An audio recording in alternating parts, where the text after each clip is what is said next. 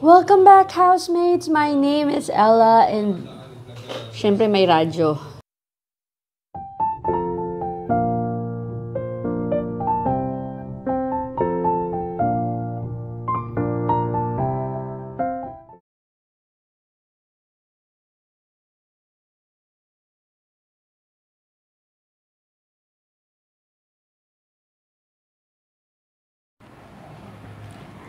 Hi housemates, my name is Ella and welcome to Succulent House. If you are a new subscriber, thank you so much for being here. Please do hit that subscribe button and also that bell notification so that you will be notified every time I post a new video. If you are a returning subscriber, maraming salamat sa pagbalik. Thank you for being here again and for watching today's video.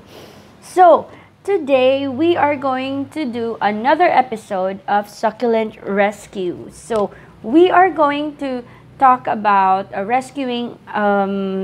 Today, we're going to rescue a Stapeliad. I forgot the specific name of this Stapeliad, but I'm going to show you later. If you are new here and you haven't seen all of the Succulent Rescues episode, please do click this link.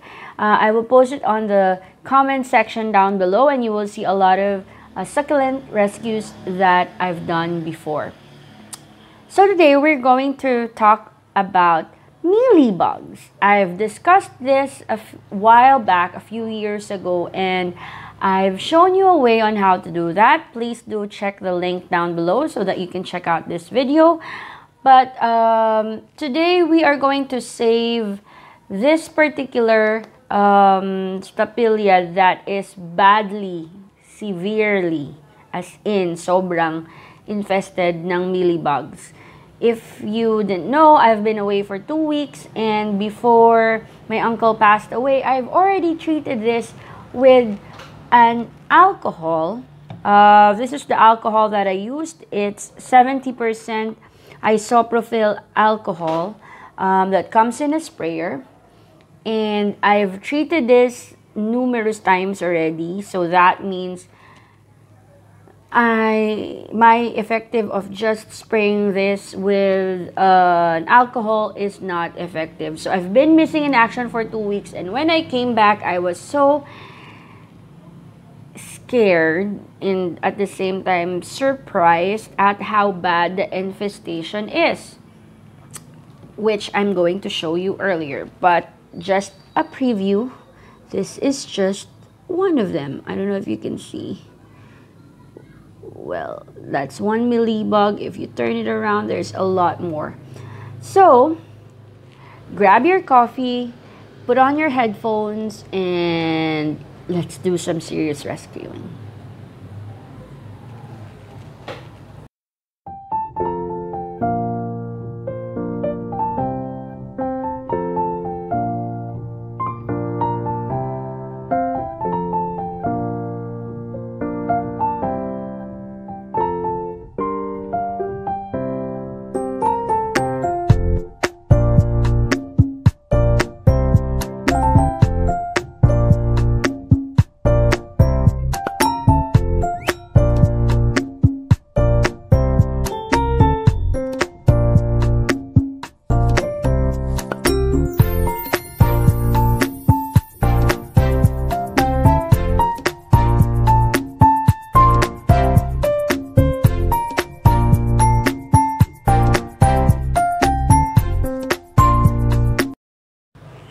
As you can see, this Stapeliad is badly, severely infected with mealybugs. So there's mealybugs all over. I sprayed it with an alcohol. It didn't work.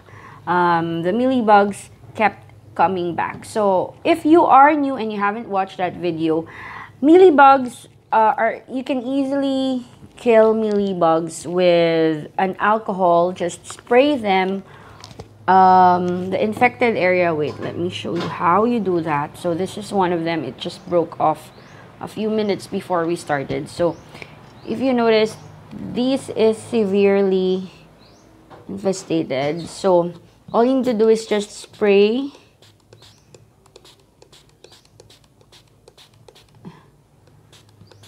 the spray the plant with 70% alcohol, and immediately the mealybugs should die.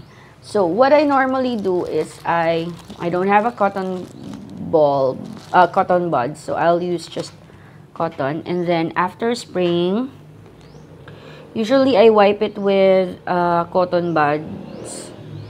So if you do this, it should the mealybug should stay in the cotton.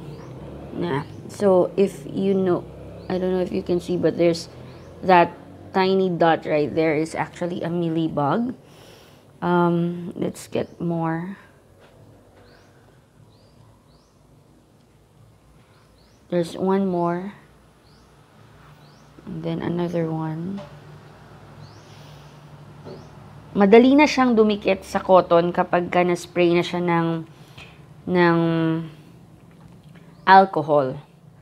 But as I mentioned, I sprayed this plant with a lot of alcohol. I made sure I saturated all of them with, kaya nga naubos yung alcohol ko.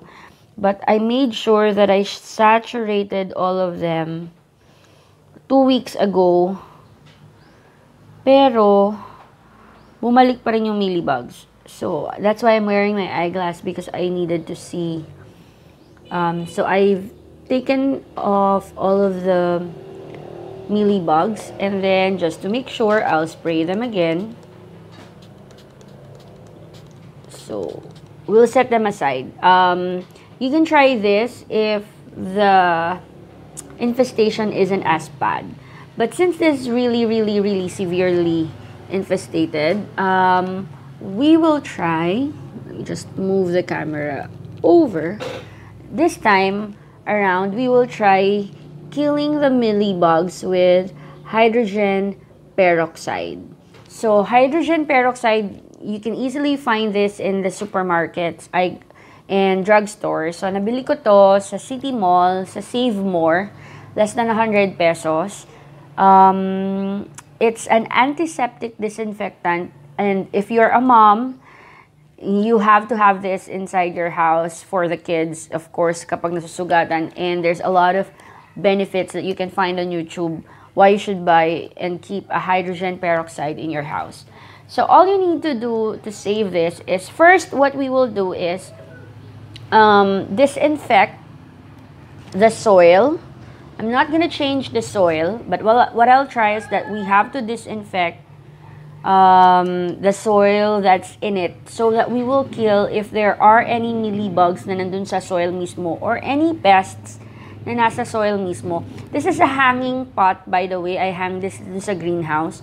So, at least lahat ng nandun mismo sa soil, it will be killed by hydrogen peroxide. And then you also need, sorry kung medyo madumi, a sprayer. And of course, water. And measuring cup. This is a 1 cup. Because you need at least perhaps half a cup of water and then half a cup of hydrogen peroxide. So, are you ready? Let's do this.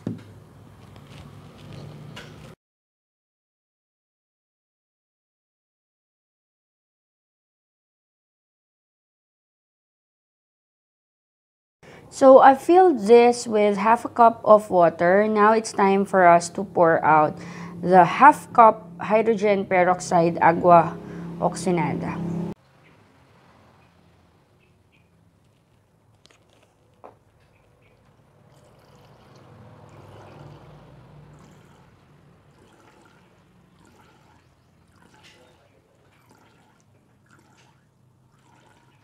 Ito na yung solution natin. This is the water with hydrogen peroxide. So first off, what we will do is that we will water this sa soil mismo to kill off all of the mealybugs na nandun mismo. And of course, yung magiging in contact dun sa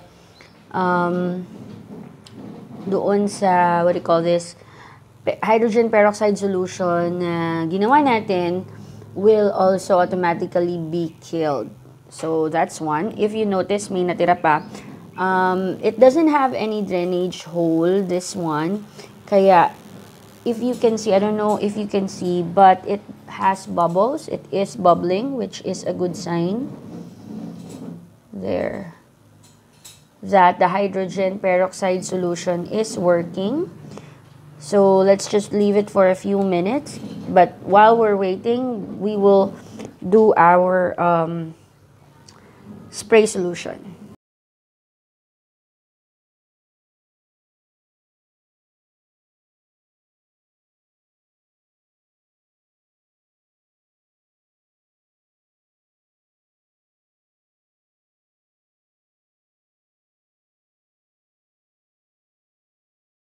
Nga pala guys, when you have watered your soil with hydrogen peroxide solution, aalsa yung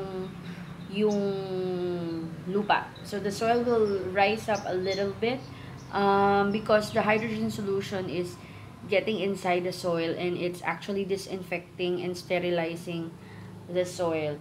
Kahit walang drainage hole tong hanging pot ko because it's a copper pot.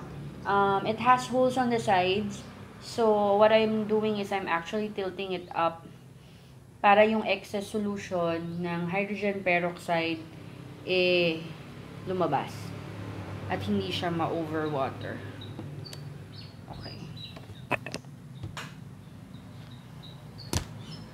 Okay. So while we're allowing the solution to work its magic sa soil, let me just dry it off. Okay. There. I added water in this and then I added more hydrogen peroxide. Now we will put this in here and use it as a sprayer.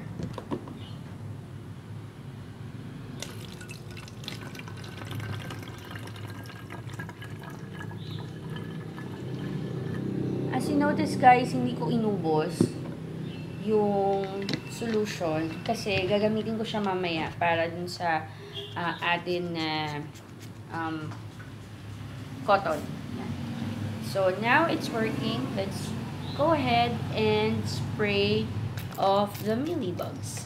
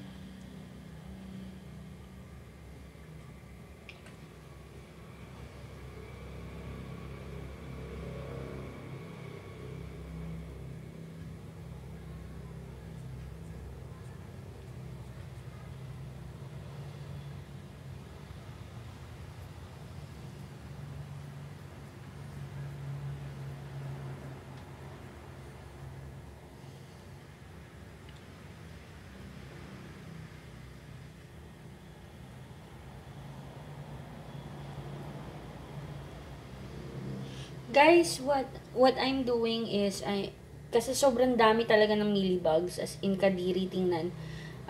Hindi yata kaya ng hydrogen peroxide lang. So, what I'm doing is I'm trying to get it off from the individual Stapeliad itself para mamatay siya. As you can see, dumidikit naman siya sa cotton buds. Sa cotton balls pala. So, I'll first basain ko siya ng solution. And then, hydrogen peroxide.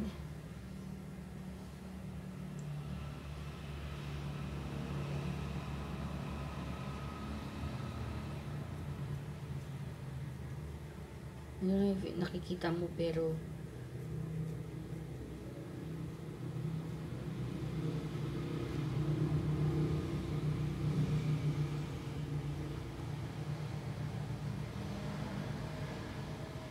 you can actually still hear, I can still hear the sizzling sound from the hydrogen peroxide solution.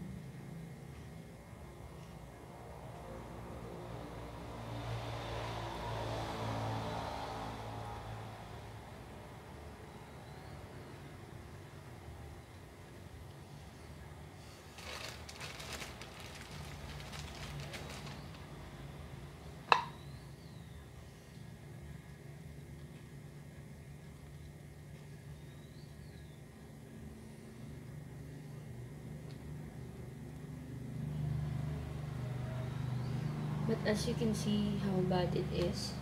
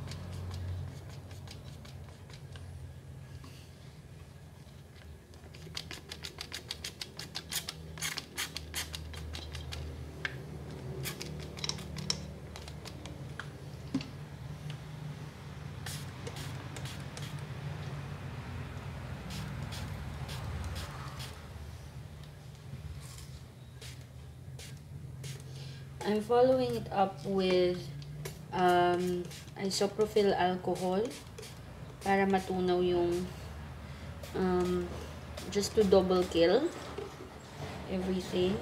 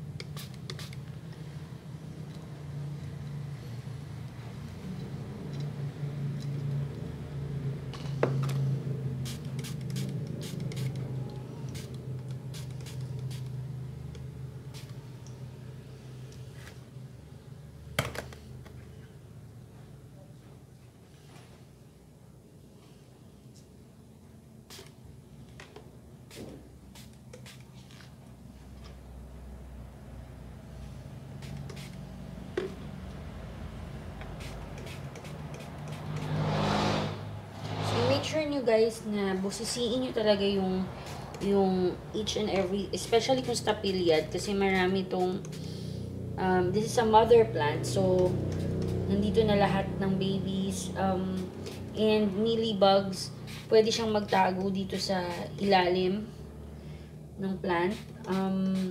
Like I said, they can survive. And they can come, medyo makukulit tong mga mealybugs na to, and they can keep coming back to their favorite plant kapag hindi nyo naubos lahat. So, naubusan ako ng hydrogen peroxide solution, pero meron naman akong isopropyl alcohol. So, I'm hoping na yung na-miss out ng hydrogen peroxide, mapapatay na nitong isopropyl alcohol. So, siguro the last time I did it, may na-miss ako na mga mealybugs, baby bugs, na hindi ko napatay. I know some of you would throw it away, but bago kasi ako magtapon ng halaman, make sure ko muna na I try to save it. Kasi of course, sayang din naman yung money and yung, other than the money, the time. Like what I said, this is a mother plant. Now, I will let the isopropyl alcohol do its job as well as the hydrogen peroxide. May natira pa akong hydrogen peroxide solution. So, papaliguan ko na lang yung mga natitira pang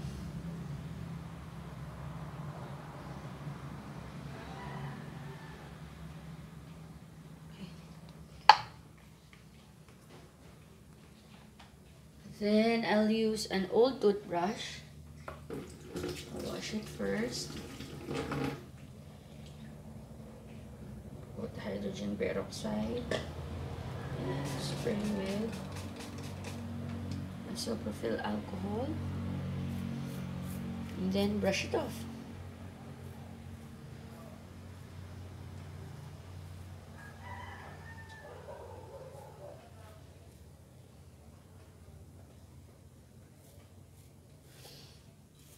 Guys, nagbabubble siya kapag brush mo yung hydrogen peroxide. I'm using a kid's toothbrush para soft. Otherwise, pag hindi kid's toothbrush yung ginamit ninyo, mapuputol yung mga soft spikes na meron yung Stapeliad. So, this way, if you notice, I'm doing this dito sa kitchen namin instead na doon sa greenhouse kasi I don't want the other plants to be contaminated ng mealybugs. So at least dito sa kitchen, I can clean the kitchen afterwards.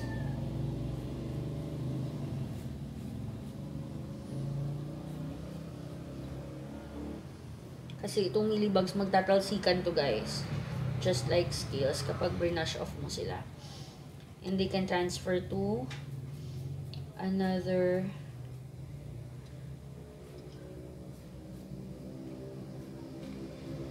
plant.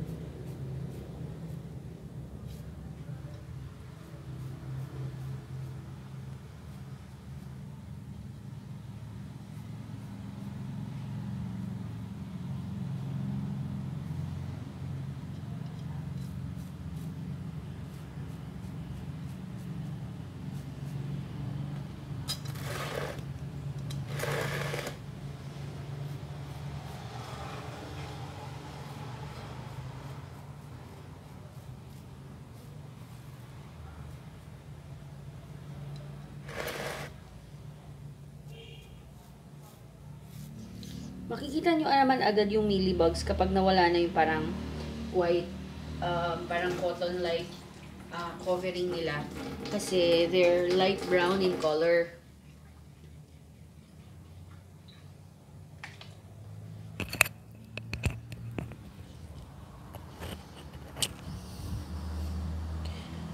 Yun nga, nakalimutan ko yung mic. But, makikita nyo naman guys, agad yung mealybugs kasi pag nawala na yung parang cloud or cottony covering nila, they're light brown in color and sa green magsa-stand out siya talaga. So, to be safe, i-brush nyo na lang talaga yung bawat, what do you call this? Bawat Stapeliad ninyo if you have experienced the same thing. I just want to show you something. May buhay pang mealybugs. I don't know where it came from. Pero, yun nga, like what I told you, kailangan busisiin nyo talaga isa-isa. So, let me show you a moving mealybug.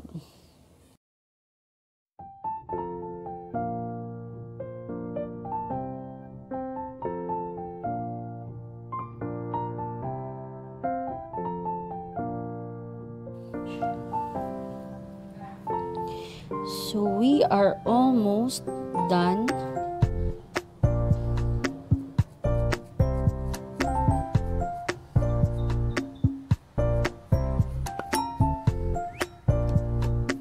Yung mga natatanggal na Stapeliads like this one, tinatanggal ko na lang for propagation.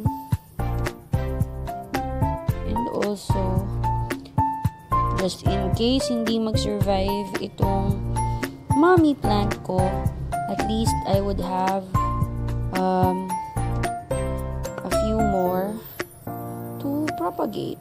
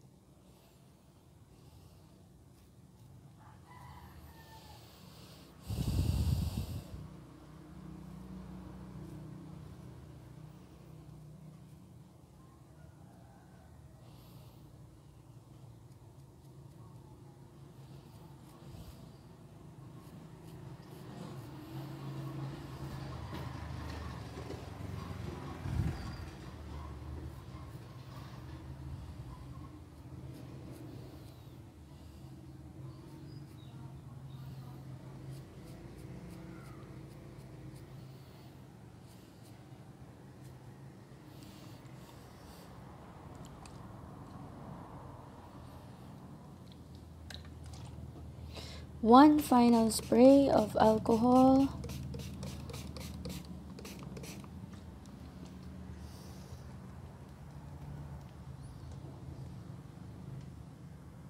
So, ayan na guys. Nabusisi ko na siya. The white things here are actually perlite. So, hindi siya mealybugs. Pero, just to make sure, I will still spray this with alcohol kung sakasakaling may buhay pa rin na umaaligid na mealybugs sa area. Next is that, ito yung mga babies na nakuha ko or naputol siya when I was cleaning. So, na-clean ko na yan siya ng water, ng hydrogen peroxide, na spray ko na siya. Pero, what I'll do is that I'll immerse them here sa water. Then, I will add hydrogen peroxide solution. So, guys, bakit nilalagyan ng water? Para hindi naman masyadong matapang. Kasi, pwedeng masunog yung plants nyo with hydrogen peroxide. So, yan. And then, I will also spray them with alcohol just in case. So, naubos yata yung isang buong hydrogen peroxide sa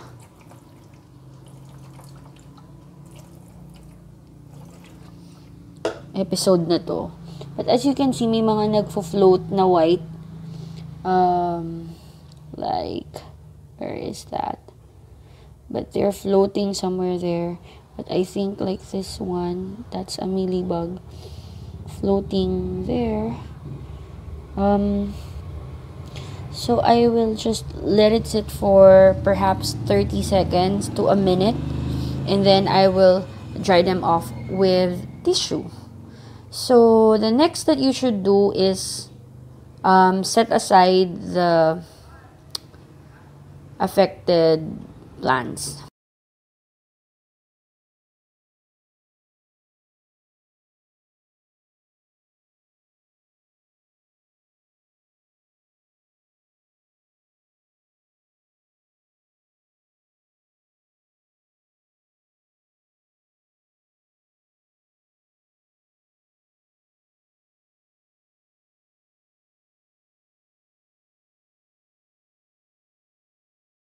So we are going back here in our greenhouse. So originally dito siya nakahang.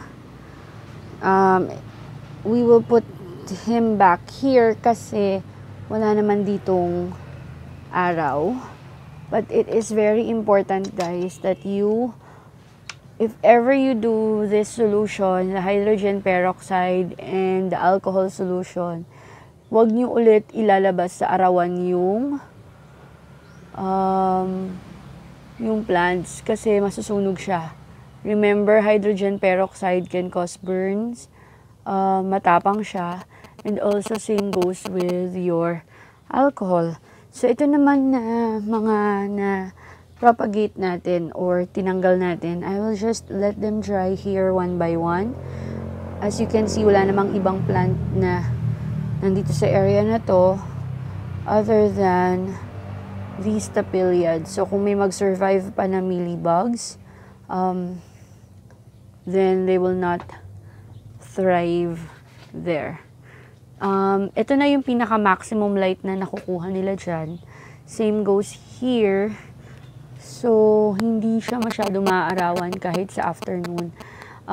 I doubt if naubos ko yung mealybugs. I am still seeing like remnants of them here and there. Kahit na I wash them thoroughly, nakita nyo naman kung gaano ko siya hinugasan and brenache. But mealybugs, like I said, some of them you can't see them, especially the babies. So what I'll do is that I'll monitor them after a few days and let's see if they come back. Is it for today. Thank you so much for joining me in today's succulent rescue. If you have any tips about mealybugs and other pests, please do post a comment down below. And if you like this video, please hit that like button, share button, and also that subscribe button so that you'll be notified every time I post a new video. So thank you so much. Maraming salamat po, and I'll see you again on my next video.